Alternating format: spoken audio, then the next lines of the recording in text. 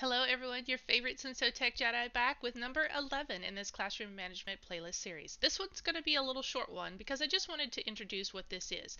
We have talked about remote control earlier in the series. This is something that's going to be added to your toolbar or module toolbar to let you know that you have access to take control of the devices. So what that's indicating is there are several ways to take control of a Windows device, and I will explain to you the difference again between a Windows and a Chrome device.